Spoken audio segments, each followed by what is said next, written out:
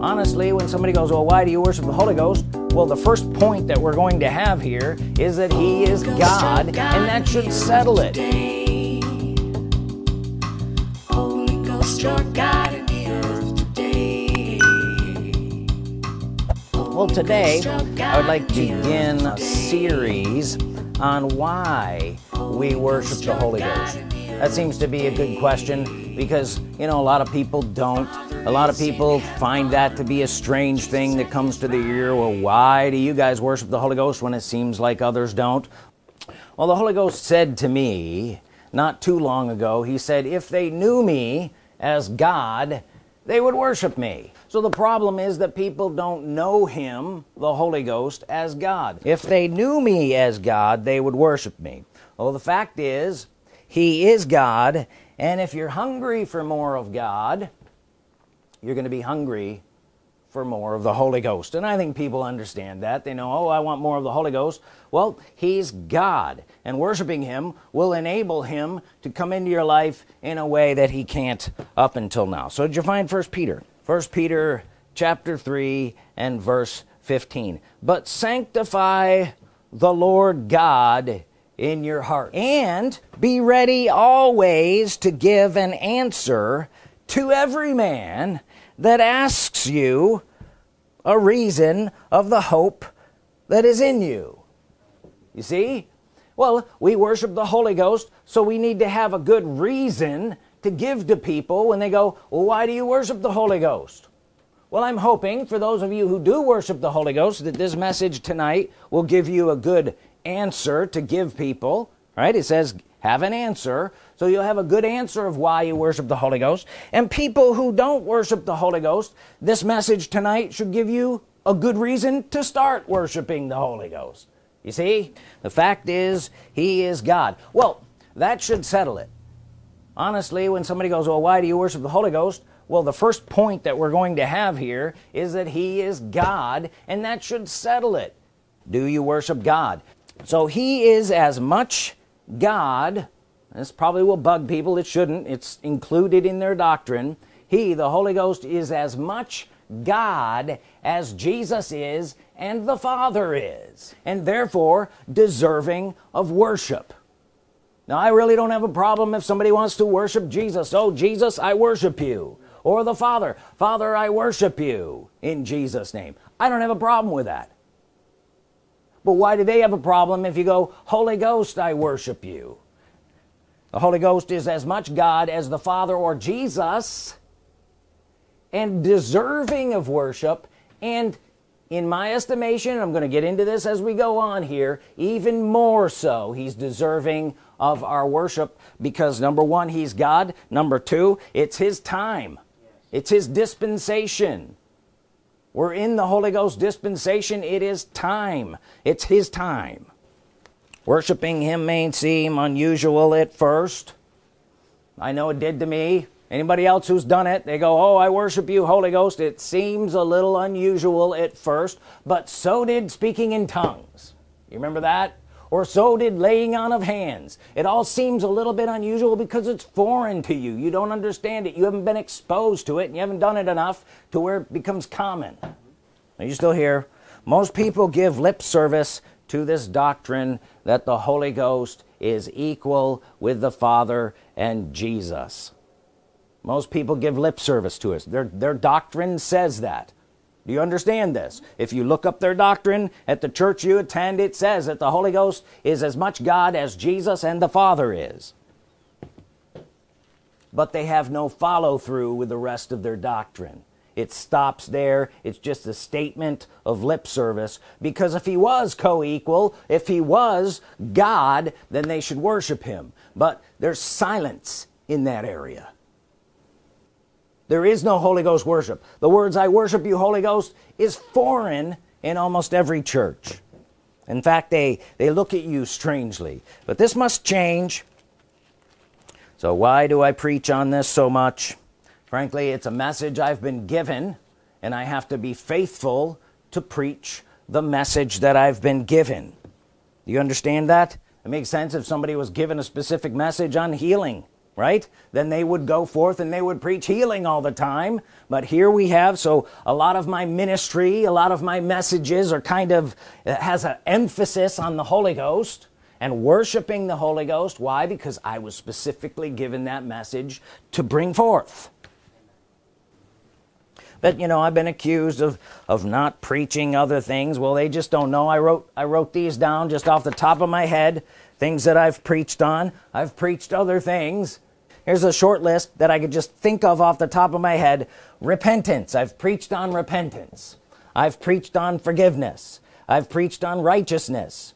I've preached on the love of God. I've preached on faith. You ever hear me preach on faith? I've preached on healing and the atonement. I've preached on the blood of Jesus, the name of Jesus, the gifts of the Spirit. I was going to bring out all the CDs that we have freely available online. I've preached on hope. I've preached on the gifts of the Spirit. I've preached on the fear of the Lord, holiness, deliverance, prayer, prosperity, tithing, soundness of mind, renewing the mind. You remember any of these? The baptism in the Holy Ghost, laying on of hands, water baptism, communion, confession, the power of speaking God's word, the power of speaking in other tongues, fasting. Preach on anything. I preach on fasting, youth renewal, etc. This is a short list. Most of which, all of those things, most of which I've spent at least 3 weeks, sometimes 6 weeks, on every single one of those topics. So to only say that I only talk about the Holy Ghost and Holy Ghost worship, well, that's really weak as far as a criticism goes. Now that I've said that, we worship the Holy Ghost, and Holy Ghost worship changes everything. That's why a lot of people will hear what I'm saying or hear and it hits their ear foreign, because it's coming from a place of Holy Ghost worship which has changed things. It's different, and they understand it's different. They recognize it's different. A lot of people don't want to go there. Where don't they want to go? They don't want to worship God. God who? God the Holy Ghost, who's in the earth today. Now go to Acts chapter 24. Verse 14, but this I confess unto thee, that after the way which they call heresy, so worship I the God of my fathers. Well, as we're going to see, the God of your fathers, who was he? He was the Holy Ghost. I will show you this. Just hold on. So, they may call it heresy. So worship I the God of my fathers, believing all things which are written in the law and in the prophets. Verse 16 says, and herein do I exercise myself. That's why I read that list. Because aside from worshiping the Holy Ghost, we believe just about all of the other things that everybody else believes, as long as they're believing things. If they're describing it as it passed away or something, well then, we're not in that group. But we do believe all of these things. You understand? But we believe in worshiping the Holy Ghost, which it puts a different emphasis on it that frankly you can't even understand until you begin to worship the Holy Ghost. It says we believing all things which are written in the law. We preach out of this Bible. We're saying all of these things, but it says we worship God. So worship I the God of my father. So go with me to Revelations, all the way to the back of your Bible. Let's just start at the end and work our way back. How about that? Let's see here. Revelation chapter 19 and verse 10. And I fell at his feet to worship him, and he said unto me, see thou do it not, for I am thy fellow servant. He's talking about an angel. And of thy brethren that have the testimony of Jesus. Worship God. Is this in your Bible? Yeah. It says worship God. Now, you really shouldn't have to tell people this, but you do. What should you do to God? You should worship him. Right? So really now we just need to understand whether the Holy Ghost is God or not, and if he is God, then we should worship him, according to this verse of Scripture right at the end of the Bible. Worship God. And if we know him as God, we'll worship him. Go back to Revelation chapter 2. Let's read verse 7. Now here we see the resurrected Lord Jesus appearing to the Apostle John in a vision. And Jesus says to John, he that has an ear to hear, let him hear what the Spirit saith to the churches. He didn't even say what I say. So here's the resurrected Jesus speaking to John and saying, he that has an ear to hear, let him hear what the Spirit saith to the churches. Now, if you have Jesus saying, he that has an ear to hear what the Spirit says, what's Jesus saying? He's saying what the Spirit says, because the Holy Ghost is God. I hope I'm getting this across. Just let this seep down in. Right, and he goes on, he says this time after time. Verse 11, he that has ears to hear, let him hear what the Spirit saith. Verse 17, he that has ears to hear, let him hear what the Spirit saith. So who's doing the say-a-thing? The Spirit is the one saying things. So even Jesus resurrected, speaking by the Spirit of God. He's still speaking today. You understand? Who? The Holy Ghost. He's saying things. He was saying things then. These things could apply to the church, right? Let him hear what he's saying to the church. Who's saying it? The Spirit is saying it to the church. He's still speaking today. You know, often you'll look at a verse of Scripture and you'll say, that Scripture spoke to me. You ever said that? You could say that if you read your Bible enough. You'd be saying, oh, that Scripture spoke to me. Who spoke to you? The Holy Ghost spoke to you. He's still speaking today. Acts chapter 13 verse 2, as they ministered to the Lord and fasted, the Holy Ghost said. Is he still saying things? Yeah. He's still God. He's still a divine person, and he's still saying things. He's a divine person who speaks. He said, the Holy Ghost said, separate me, Barnabas and Saul, for the work whereunto I have called them. Well, who called Barnabas and Saul to the work? No one would argue if you said God called Barnabas and Saul. Yes. Would they? Who called you? God. Yes. God who? Well, specifically, the Bible says, the Holy Ghost said, separate me, Barnabas and Saul, for the work whereunto I have called them. So who called them? The Holy Ghost. And when they'd fasted and prayed, they laid their hands on them and sent them away. So they being sent forth by the Holy Ghost. So the Holy Ghost called them, and the Holy Ghost anointed them, and the Holy Ghost set them forth. Who was the Holy Ghost? At least back then, he was God. You understand? A divine person in the earth speaking to people, saying things. Go to 2 Peter. Brother, it sounds like you believe the Holy Ghost is God. Well, he is God. And I'm trying to get you to see that he's God so that you can take the very next step, which is to say, I worship you, Holy Ghost. Because you shouldn't worship anything or anyone other than God. You understand that? Is this any good? Mm-hmm. This should help people who do worship the Holy Ghost with answers. And this should give answers to people who don't yet, so they can start. 2 Peter chapter 1, verse 20. Knowing this first, that no prophecy of the Scripture is of any private interpretation, meaning it can speak to you.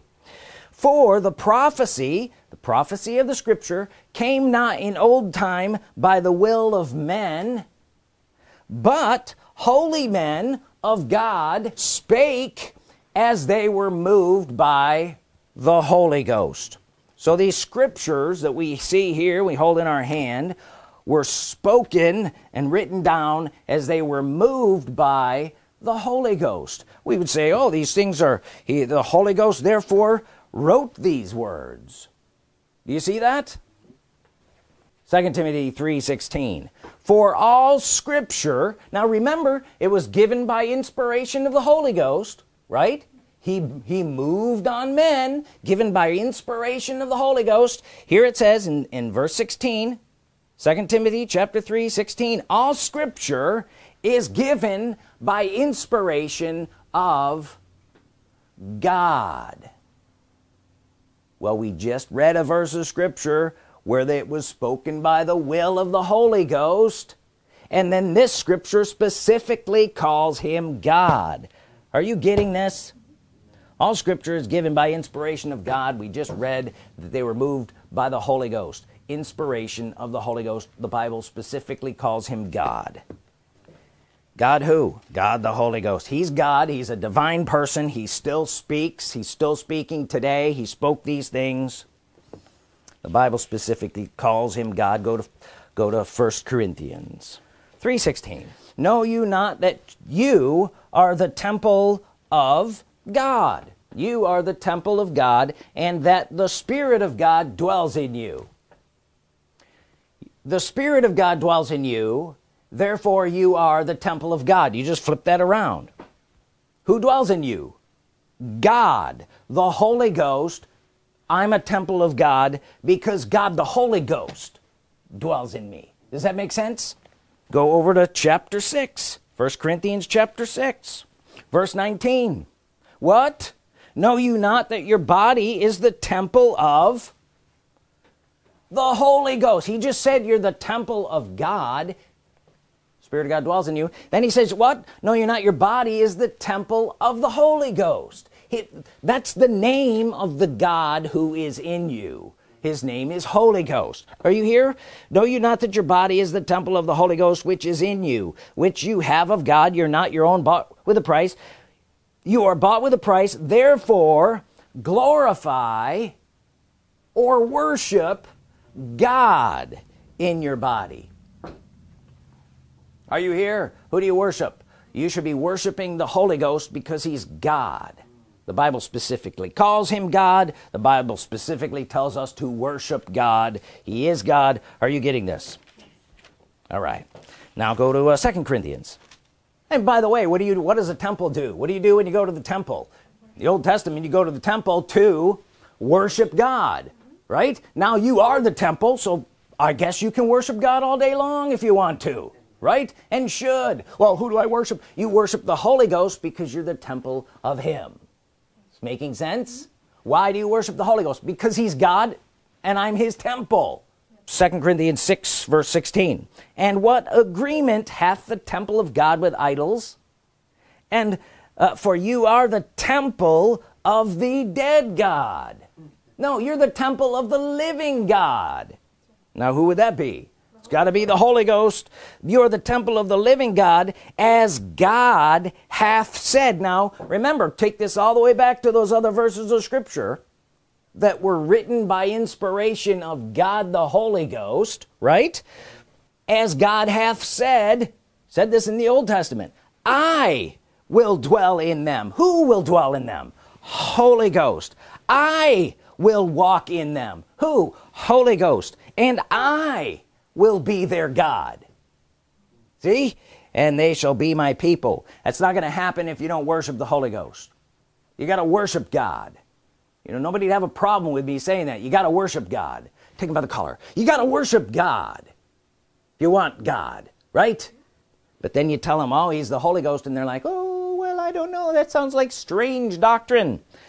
This is not strange doctrine. This is straight out of chapter and verse. You worship God, the Holy Ghost. Are you getting this? If you knew him as God, you should worship him as God. So we've seen so far, we've seen all the way from the end of the Bible, right? In the book of Revelation, that the Holy Ghost is God, and we're supposed to worship God. And then we're coming back through the epistles here. Believe me, there are many more, and we'll get to more as we go on in this series. How about the Gospels? Now I'm gonna be brief here because I've got a lot that I could say in the Gospels at a later time. But let's go to Luke. I tell you, I've been down this road so many times, but every time you get something new presented to you, it's uncomfortable. It doesn't feel right at first, but then it begins to feel like this is right, and that other thing was not so right. Luke chapter 4 verse 14, and Jesus returned in the power of the Spirit. He taught in their synagogues. Verse 15, being glorified of all. Verse 16, he came to Nazareth when he'd been brought up as his custom was. He began to read. He found the place in Isaiah. Now remember, he's going to read a scripture. Are you here? Which means the Holy Ghost said it. In verse 18, he says, this is Jesus saying, the Spirit of the Lord is upon me. Who did Jesus say was on him? The Holy Ghost, the Spirit of the Lord. The Spirit of the Lord, that would be the Holy Ghost. For he hath anointed me to preach. Who anointed Jesus to preach? That would be the Holy Ghost. Are you here? He didn't just know, Jesus is not the Holy Ghost. He didn't say, the Spirit of me is upon me. The Holy Ghost came on Jesus as a divine person and began to speak to him and anointed him. The Spirit of the Lord is upon me. So there we see this in the Gospels. I won't read too much of that. We're going all the way back. Isaiah 40 verse 13. Who hath directed the Spirit of the Lord, or being his counselor hath taught him? Think about this. What is this implying?